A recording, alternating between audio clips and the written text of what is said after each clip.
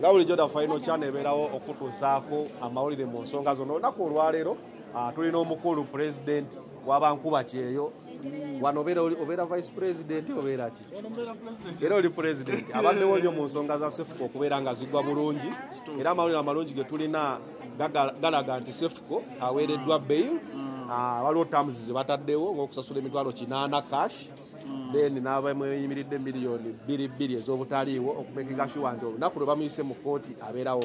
Kati nga gwe Calvin president w'abankuba kyeyo okyogerako kyekyo. So ensonga eyandese ku kooti bwabadde bweyamu bwange kusasula sente ze banaaba basabye nga eza bail.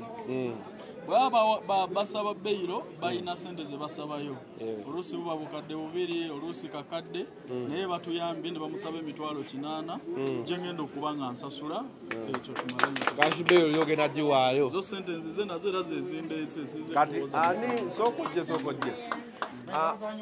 omukulu ono Yvonne naawe jangu bano nno simanya ani agenda kusasula naye ono Yvonne abaddewo nnyo mu mbeera eno ne muzeeyi abaddewo kati beeyo babagambye batya bakulu ani agenda osasula musasula mu banka ki tugenda kusasula emitwalo 8 ate tuba tugisasula mu Diamond Trust Bank kati tuba tulina okuzitwalayo mu Diamond Trust Bank tuzisasule then tuleke tukomewo balyoke bamutee.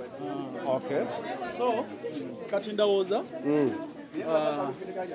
kyetugenda okukola tugende wali kumotoka embawe sente zino nze ngende mugende musasule mu banka kale president tugende ku motoka tufune balance afikako omumpa no 10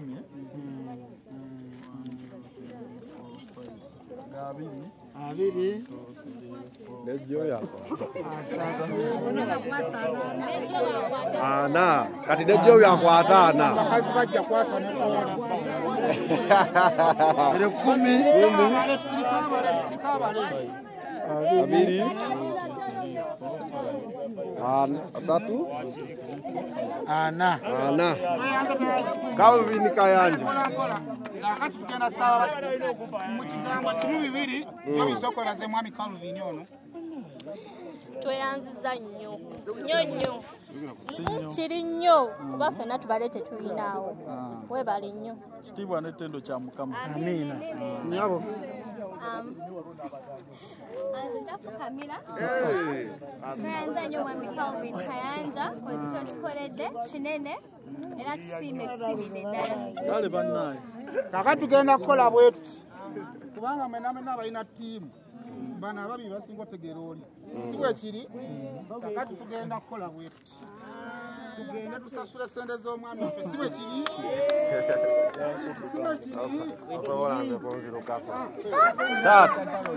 embeera soka webaza omusajja wange ono nina kyenjagala kwebazaamu neyanziza olw'obusiru bw'abaana baffe si ffe tubatuma newankubadde ffe bazadde baabwe naye si ffe tubatuma wabula kyembadde kyensaba nga bw'onyambye mu kino ate era kibeere era ateera ekira onyambeko era twongere okuguyamba ku baana bano abato bakolemu ebyamakulu okusinga okukola biki okusinga okudda mu kuvumagana makulu okuvumagana neyanziza tweyanzeegese owedda naawe mutabani wo Cephcoh kati mujje Calvin soko je wano ne bano bamaama ba Cephcoh Calvin akuda final channel nga bulijjo twabagamba nti president abeerawo mu mbeera yonna era abeererawo abantu be andi musanyufu nti olunaku olwaleero otandise n'okufugako e Uganda kubanga emirimu era ogikoze kituufu ekikulu kyakwebererawo mu mbeera yonna ffenna Cephcoh yatunyigiriza ne tetumwagaliza kubeera mu kkomera tukimanyi nti bw'abeera ebweru ajja kukola ebirala bingi ebisobola okukyusa obulamu bwe n'obw'abalala ekkomera lye lisembayo akwagaliza ekkomera akwagaliza ntaana sina mukwano gwange gwe baali bagambye nti agenda mukomera ne sitavaayo kuba teri kalungi teri magoba teri bibala abantu bagambe nti n'omusajja ayimiridde wano neono bwe baali bamutwala navaayo n'ebyo byaffe bya munda nange siyimiridde bulungi badde ku bunkenke era abadde babuuza pulezidenti waffe yabaaki nga tokyamuleeta mbadde mukosefukosefu nga sisobodde kubeera nga tukola naye ndowooza okuva n'olunaku olwaleero tuzeemu okukola kati abantu Cephcoh be yasobyako kuba kati full figure ye yaloopa naye wali emisango mingi nnyo gye bayinza okugula ku Cephcoh ng'afulumya olunaku olwaleero oba abubaka kyabo be yasobya mbadde nsaba tusonyiwe ate era twerabire okitegedde bulungi nali ne Catherine kusaasira nenjogera naye nti singa tuleeta ekyokusonyiwa teri atasobeza munne fulufiga yakusobya naawe n'omusonyiwa naawe kimuyigiriza kikola abalala singa tuneemalira mu kkomere tali magoba ddala generation n'abeera etya kuba bano abaana ekituufu banoonya kakulya okitegedde ekituufu kyennyini bonna gye bayise naffe gye tuyise ffenna tulina bye tuyitamu ne bye tusobya so amakulu kwenenyezaganya kubanga tuli bantu tetuli ba Katonda tusobya okitegedde so okuba omulanga nti buli Cephcoh gwe yasobya emabega okuva ku deeti ya leero ka vidiyo akakadde konna kaleke bw'aliddamu n'akusobya kuba obutayiga nakyo kikulu bw'aba ne batayize ddamu omuse mu nkomyo awo mba ndi naawe ekirungi kya intaneti oba social media eraga deeti ddi lw'okoze ka vidiyo ate era mmanyi nti bwe baba bakuwa tamuziza okutta balina ebyo bakugamba nti tokola kino paka omusango nga guwedde kati omusango tegunnaggwa naye ettafaali erisooka ery'okweyimirirwa oyimiriddewo tusuubire ki omusango nga gutambula wabadde oyogeddeko kuba nakulabyeko mu miitingi yakusaasira ne full figure mwasazeewo omusango genda kuggwa gutya guno obulamu bwa Cephcoh buyinza obutaddamu kubeera kyekimu neffe tulina opportunity ebweru okitegeera bulungi Cephcoh tujja kumutuuza tumugambe wano wadde bisobye genda ebweru okole ki omutwale ku kyeyakube okitegedde okay ndowooza tetugenda suka wano tugenda sigala tugoberera embeera paka Cephcoh waanaateebwa ddeeka naye ekiri omukisa omulungi nti ssente pulezidenti aziwaddeyo ekitegeeza nti embeera eno oba kooti kasita osasula akasente awo nga bakuta kale tukwebaza nnyo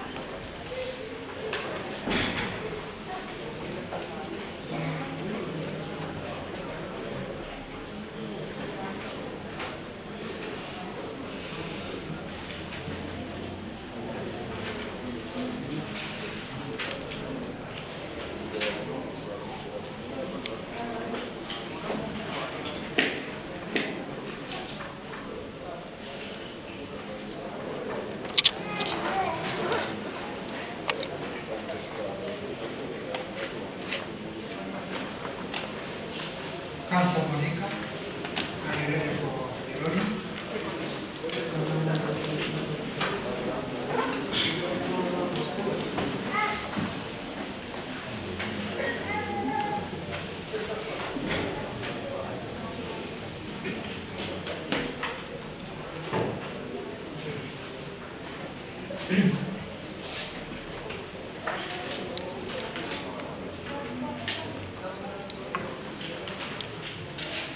Do we have Mr. Kasosi Najibu in court? Mwami Kasosi Najibu in court. You're the one?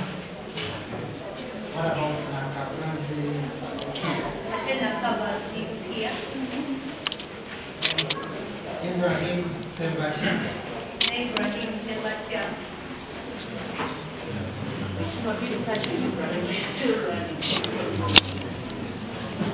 then Lucinda Ali. Lucinda Ali wali. Sorry? Ali was killed though because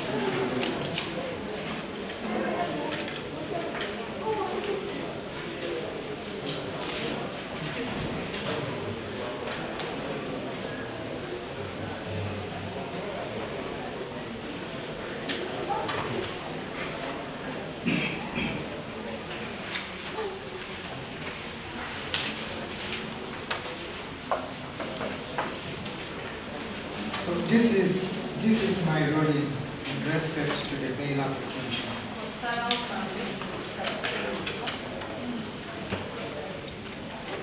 Bail is a constitutional right and it is enshrined under Article. It is premised on Article 28 of our Constitution that presumes every accused person innocent until it's proved or otherwise the person pleads guilty. The accused person stands charged with 2 counts. Count 1 is painful communication under Section 25 of the Cyber under Section 25 and cyber harassment under Section 24 subsection 1A, those under the Computer Misuse Act.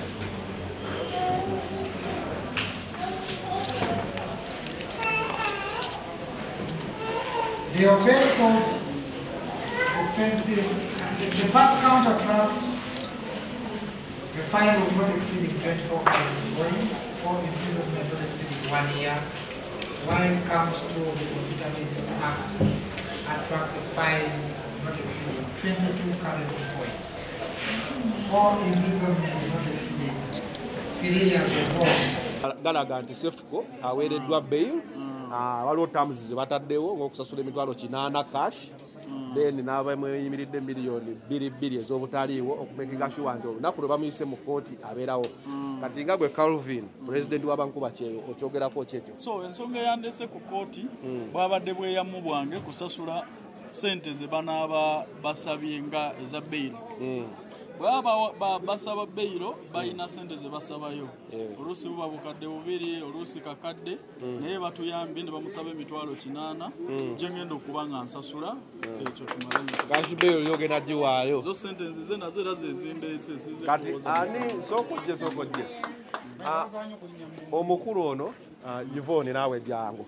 Bano nno simanya ani agenda kusasula naye ono Yvonne abaddewo nnyo. Mu mbeera eno ne muzeeyi abaddewo. Kati bail babagambye batya bakulu. Ani agenda osasula musasula mu banka ki? Tugenda kusasula emitwalo 8 ate tuba tugisasula mu Diamond Trust Bank. Kati tuba tulina okuzitwalayo mu Diamond Trust Bank. Tuzisasule then tuleke tukomewo. Balyoke bamuteera. Okay. So kati ndowooza kyetugenda okukola tugende wali ku motoka mbawe ssente zino nze ngende mugende musasule mu banka. Kale president. Tugende ku mmotoka tufune.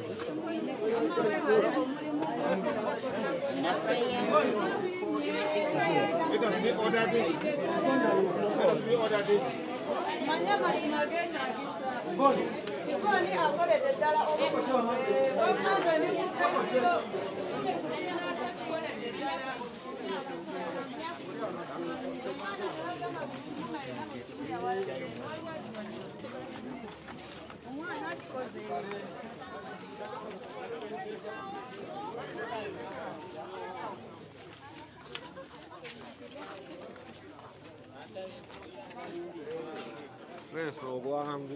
Ngoberera. Ate ngoberera naye toteka mu kamera.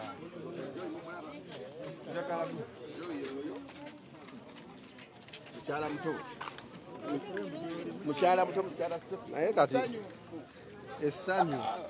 Jowie. Jowie.